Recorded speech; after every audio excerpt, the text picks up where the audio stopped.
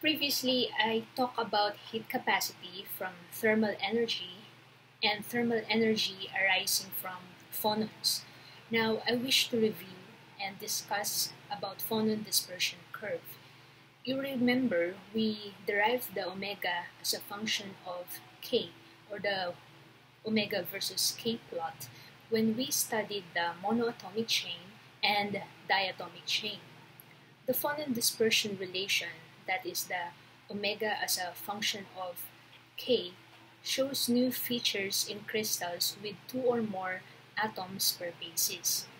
Consider the sodium chloride and diamond that possess two atoms per primitive cell. For each polarization mode, the frequency versus wave vector develops two branches, which are the acoustical branch and optical branch. We have longitudinal acoustical, or LA, and transverse acoustical, or TA. We also have longitudinal optical, or LO, and transverse optical, or TO. If there are p number of atoms in a primitive cell, then there will be 3p branches to the dispersion relation, specifically 3 acoustical and 3p minus 3 optical. As an example, consider germanium and potassium bromide. Both have 2 atoms per primitive cell. This results to 6 branches. In particular, 3 acoustical and 3 optical branches to the dispersion relation. In the plot, we see 1 LA, or longitudinal acoustical, and 2 transverse acoustical. We also observe 1 longitudinal optical and 2 transverse optical. The 2 transverse acoustical TA phonons are horizontal at the zone boundary. What is a phonon? The quantum of vibration is called a phonon. It is analogous to the photon, which is the quantum of an electromagnetic wave. A normal mode of frequency is given by the equation for standing waves. The atomic displacements are also expressed as standing waves. That's the equation U equals amplitude A times exponential term e to the ikx minus omega t. A mode is occupied by n phonons of energy h bar omega and momentum h bar k. Density of states is an important characteristic of lattice vibrations. It is related to the wave dispersion, or omega, as a function of k. For the case of isotropic solid, we obtain the following equation, n of omega. What is meant by isotropic? Isotropic means that the vibrational frequency of the solid does not depend on the direction of the wave vector k. The heat capacity is the derivative of the energy per mole with respect to the temperature at constant volume. In the equation shown, we see that the central problem is to find the density of states. Recall that in lattice vibrations, the kinds of modes are acoustical and optical modes. In the Debye model, the acoustic mode is assumed to be the dominant contributor to the heat capacity. Just like in an elastic continuum, the sound velocity is constant and independent of polarization. From the dispersion relation, we got wave frequency equals the product of sound velocity and wave vector. So the density of states in the Debye model is proportional to the volume and square of frequency and inversely proportional to the cube of sound velocity. To know the thermal energy and then the heat capacity, we should know the limits of the integral. the lower limit is 0, how about the upper limit? If there are n unit cells in the specimen, then the total number of acoustic phonon modes is n. We multiply by 3 to obtain the total energy from all polarizations. Moreover, a cut-off frequency called the dBi frequency is determined. This becomes the upper limit of the integral to get energy. The dBi heat capacity is plotted below. In the high temperature limit, the heat capacity approaches the classical value of 3 Nk or 3R. In the opposite limit, the low temperature limit, the heat capacity is proportional to the cube of temperature. The T-cube approximation is quite good at sufficiently low temperatures. This is explained in this way. At low temperatures, only the long wavelength acoustic modes are thermally excited. We already know that Einstein considered n oscillators of the same frequency and in one dimension. This time, we ascertain the density of states in the Einstein model, and we see that it contains a delta function at the frequency of oscillation.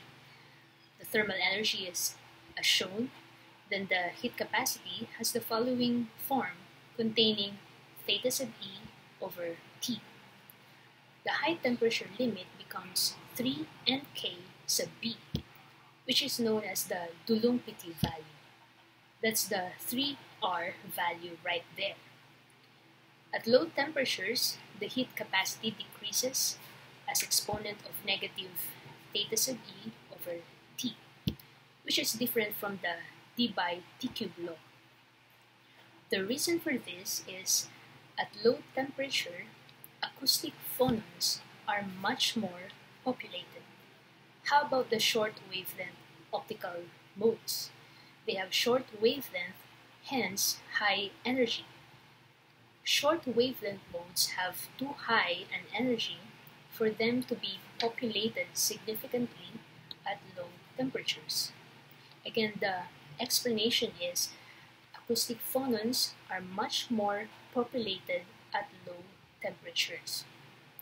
Therefore, the dBi model is a much better approximation than the Einstein model. The Einstein model is useful to approximate the optical phonon part of the phonon spectrum. Real density of vibrational states is much more complicated than what has been described by the Einstein model and dBi model. What is meant by that? Well, we have a plot here showing the density of states as a function of frequency. The dash curve represents the spectrum of a solid obeying the dBi model. The solid curve represents the actual crystal structure of copper. The Einstein approximation would give a delta peak at some value of frequency. The spectrum of the copper crystal starts as omega squared, as we notice. That's the parabola right there in the plot. But notice also the discontinuities develop at singular points. Now, the density of states must be taken into account to obtain quantitative description of such experimental data. The density of states n of omega is proportional to omega squared and inversely proportional to the sound velocity q. The points at which the group velocity or sound velocity is 0 contribute to the density of states. We call these points critical points, and they produce singularities. When we describe the temperature gradient in a material, we say that the heat flows from the hotter system to the colder system. I'm holding a mug of coffee, hot coffee, though the steam curling upward is no longer visible. What happens when 3 ice cubes are placed on it? The ice melts into water. heat flows from the coffee to the ice. The resulting water is warmer, while the coffee has become a tad colder. This coffee is not for me, by the way, but for my husband since I'm pregnant. The heat current density is also known as the flux of thermal energy. That is, the energy transmitted across unit area per unit time. Moreover, the heat current density is proportional to the temperature gradient. The proportionality constant is the thermal conductivity.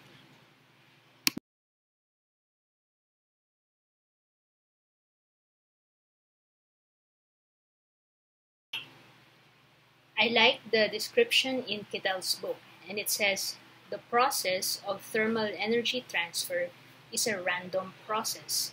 The energy does not simply enter one end of the specimen and proceed directly in a straight path to the other end, but it diffuses through the specimen, suffering frequent collisions.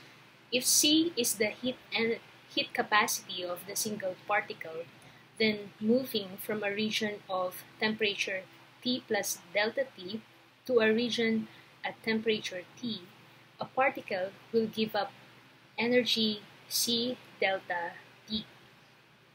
Due to the random nature of conductivity, the temperature difference delta T between the ends of a free path of the particle is given by the above equation.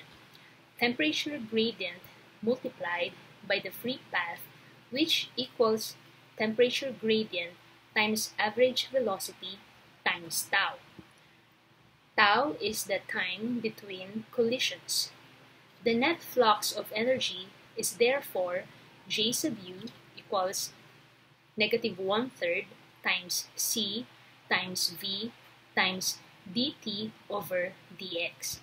C is the heat capacity per unit volume, V is still the average velocity, and L is the phonon mean free path. Therefore, the phonon thermal conductivity K is the product of the heat capacity per unit volume and average velocity and phonon mean free path. Alright, we know that the heat capacity has dependence on temperature. We covered that already.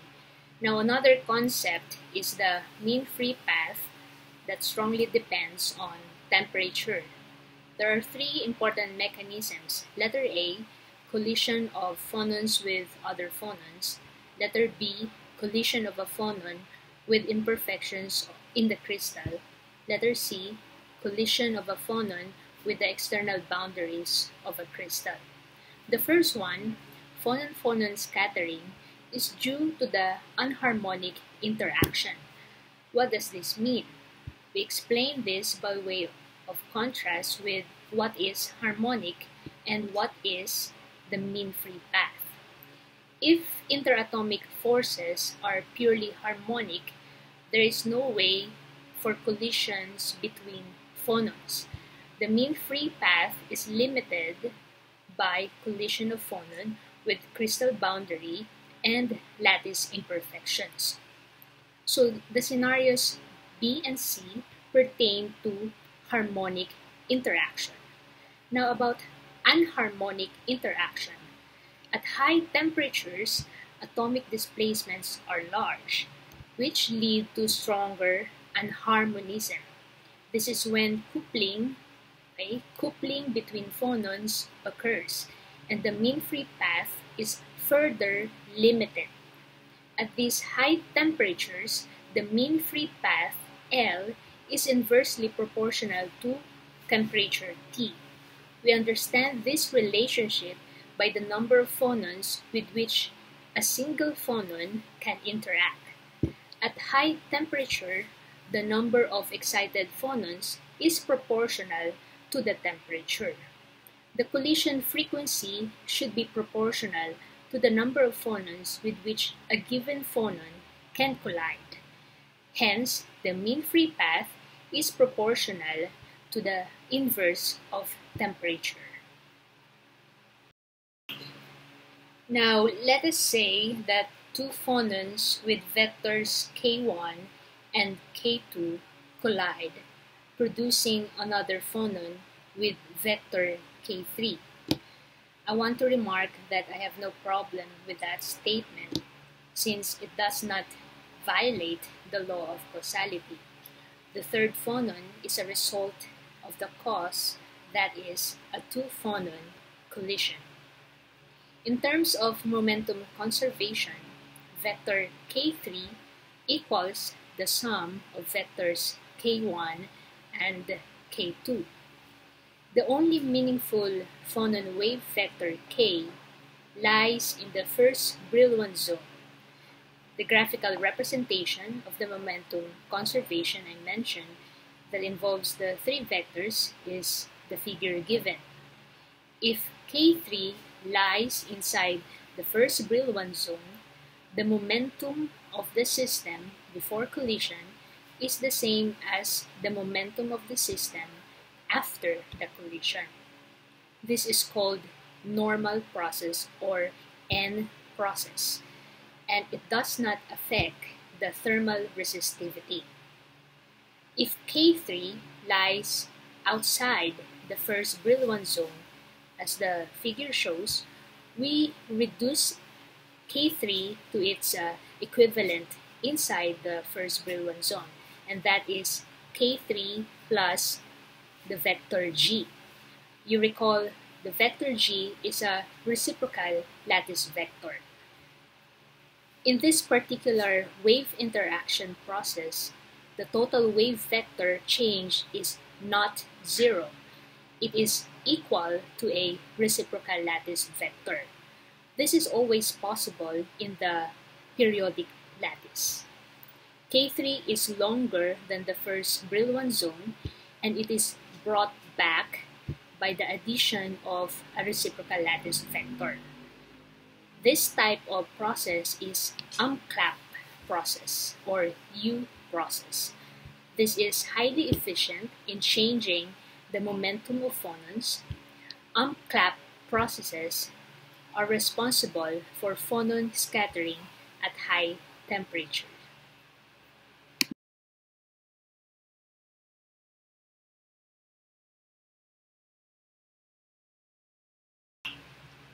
At this point, we are interested at low temperatures. At low temperatures, the UMCLAP process or the process involving phonon-phonon collision becomes ineffective in limiting thermal conductivity. The dimension of the specimen, on the other hand, is the factor. Okay, so the size effect becomes dominant as shown in the figure. The figure is for sodium fluoride crystal. At these low temperatures, the mean free path would be a constant and of the order of the diameter of the specimen. So the thermal conductivity is approximately the product of the heat capacity and the average velocity and diameter. Important to note, class, is that only the heat capacity has temperature dependence at such low temperatures. Earlier, I discussed in this video that at low temperatures, there are long wavelength phonons.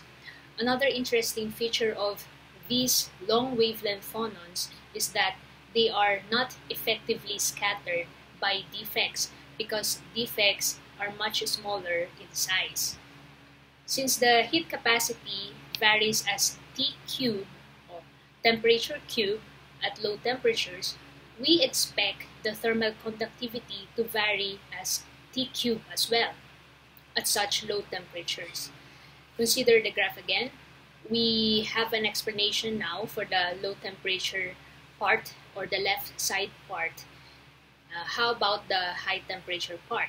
How do you explain the behavior of the graph? The answer was given a while ago. Review the part to make sure that you follow.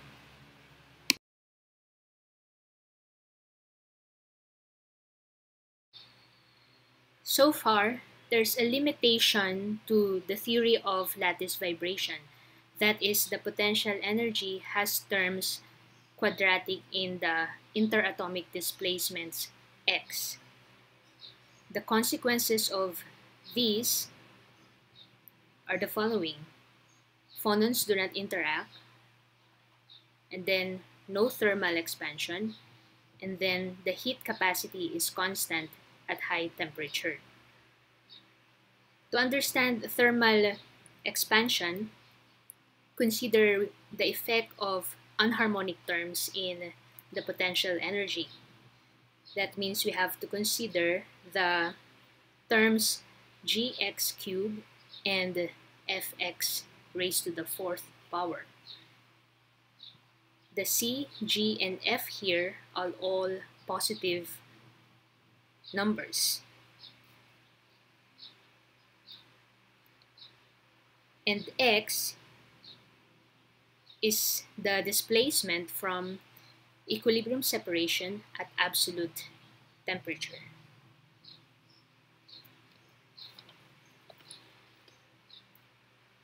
When considering thermal expansion, we have to calculate the average displacement using Boltzmann distribution function. This is the first equation shown here.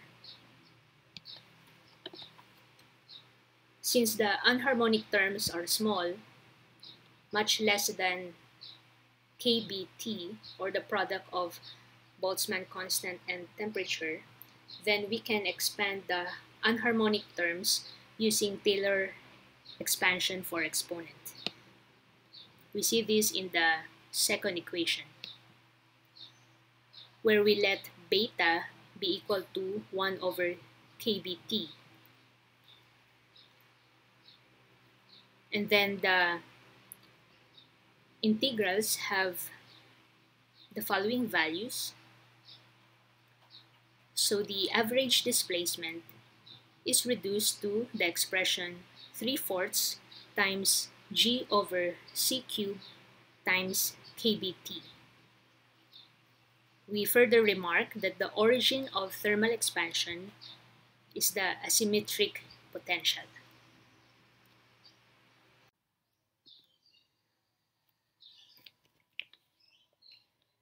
I've discussed the theory of lattice vibrations.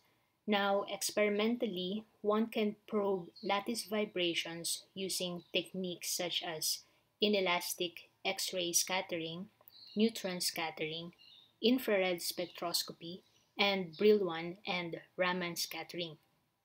In this slide, I'm going to briefly tackle inelastic X-ray scattering.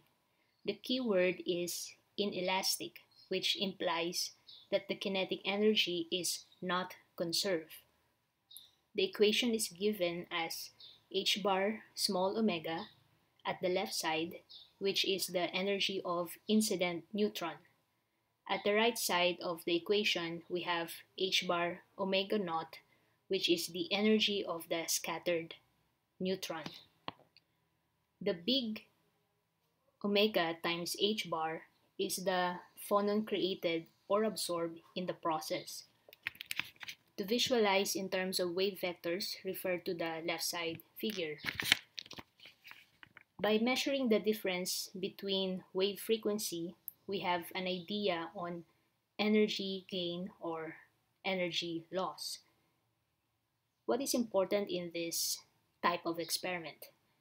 Experimentally, we can determine the wave dispersion big omega of Q. We do this by finding the frequency difference and the sine theta. Now, it's difficult to measure the energy gain or loss accurately, but this problem is surpassed through the use of neutron scattering, because by the use of neutron scattering, the energy of thermal neutrons is comparable to around 80 MeV. Now in this slide is about Brillouin and Raman spectroscopy. Basically, you have inelastic light scattering mediated by the electronic polarizability of the medium. The material scatters radiant light from a source. If the scattered light is at the same wavelength as the laser source, we call it Rayleigh scattering. But if a small amount of light is scattered at different wavelengths, either longer wavelengths or shorter wavelengths, we call it Raman scattering.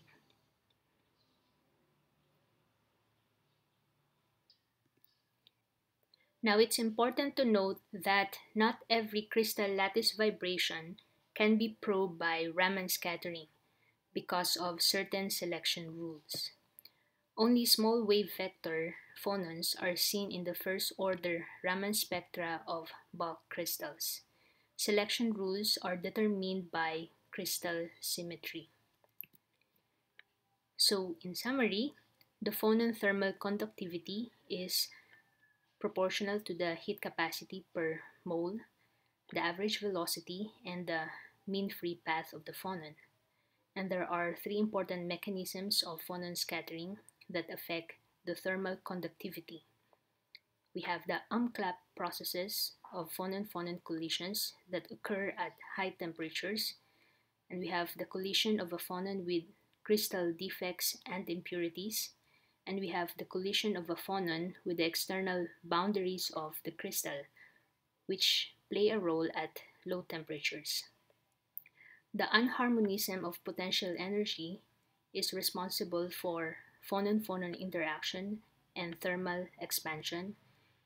And aside from the theory of lattice vibrations, we can probe lattice vibrations experimentally by inelastic X-ray scattering, neutron scattering, and Raman scattering.